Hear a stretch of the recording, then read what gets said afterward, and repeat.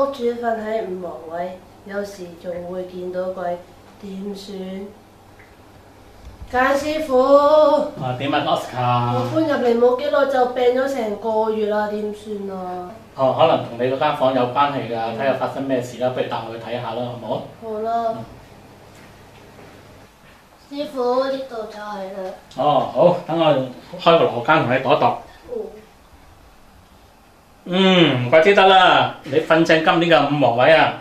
即係咩？病位嚟㗎。唔係嘛？係啊，所以你係病到攤攤腰啦。咁點算啊？可以用一套安忍水擺喺你個房門口嗰度咧，咁就可以化解㗎。想整安忍水呢，好簡單，買個玻璃罌喺入面加啲幼鹽，再加水至到8成滿，然後喺上面加5個五帝錢，再放喺五黃位，即係今年嘅東南位就得㗎啦。如果你見到佢有啲變化咧，你唔使大驚小怪喎，因為佢好自然嘅喎。就即係話呢個係要睇呢個氣流啦。如果氣流重嘅，啲病聲重嘅，咁佢可能會嗰啲鹽蒲上嚟咧，會發得多啲嘅。你只有剷走就得㗎啦。如果少少地亦都唔緊要嚇，咁擺咗之後咧，你個病就自然好快冇事㗎啦。師傅啊，咁仲有咩其他位要擺啲嘢㗎？我幫你望一望啊。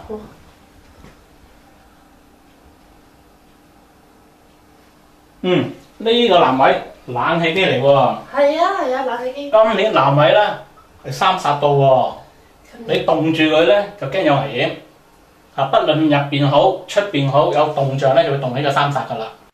想化解，只要你放3隻銅麒麟喺窗台位置，就可以幫你化三煞。就算有部冷氣機喺度凍住佢啊，都可以化解㗎。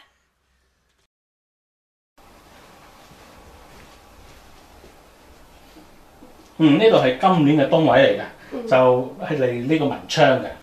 師傅話想你文昌事業，用一個綠色或者透明嘅花樽，再插4支水樣嘅富貴竹，擺喺呢個文昌位，即係今年嘅東位。想進修讀書都幫到你㗎。不過唔係啊，我而家咧夜晚瞓覺好似俾鬼壓咁啊，成日喐唔到啦，夜晚又聽到啲怪聲，係咪有鬼啊？哇，咁神奇！咁我要同你睇下間屋先啦，睇清楚有冇其他位置出咗問題，好嘛？好啦。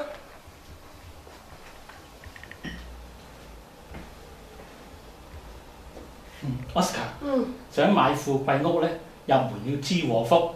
你呢個位啱啱開正西南門喎，所以咧。呢啲環境咧，你就好容易有呢啲靈界嘅騷擾你嘅，加上你又啱啱瞓正個五黃房，咁所以咧呢啲嘢就一連串去影響到你啦。咁我不停播佛哥南無阿彌陀佛，佢咪唔驚咯？千祈唔好亂嚟喎，因為你呢度唔係佛堂喎，明唔明啊？如果嗰啲你擺喺度嘅時候咧，外圍嘅嘢咧就好中意聽嘅，咁又冤咗埋你呢度，你仲唔煩得兩錢重？好中意聽㗎。係啊。咁點算啊？咁可以化解嘅。首先我哋可以。用一個地藏王嘅菩薩相又好，牌又好，擺喺呢度附近，最緊要開咗光嘅喎。由啲法師開咗光嘅時間咧，擺喺度咧，佢可以去鎮定呢啲嘢嘅，可以緩和翻呢樣嘢，咁佢就唔會再騷擾你㗎啦。唔得啦，我都仲係好驚啊！可唔可以幫我做啲法事整走晒佢哋啊？你唔使驚啊 ，Oscar，一陣間咧，我用個葫蘆咧，就將呢啲嘢咧就收咗佢。師傅首先用髮線將屋入面唔乾淨嘅嘢收喺個葫蘆入面，然後封翻個葫蘆，再用法科嘅方法處理，然後再燒一道驅邪嘅符，放入碗水入面，再用法科嘅律咒寫喺碗水上面，用水洗整間屋每一個角落，再黐一道鎮宅嘅符喺門後面，咁邪氣就會驅散咗㗎啦。嗱，最後我拎條符俾你，等你袋喺銀包度，包你冇事，平平安安。好啦，多謝簡師傅。